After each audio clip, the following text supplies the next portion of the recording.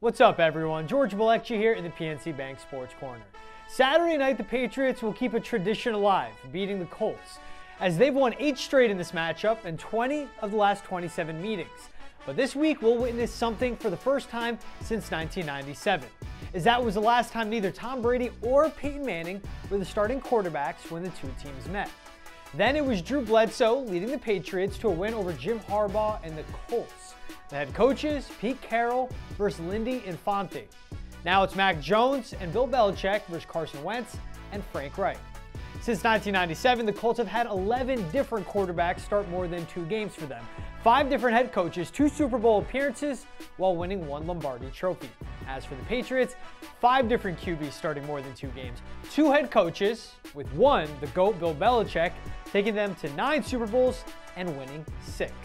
And now, first place in the AFC. PNC Bank, helping to make banking easier.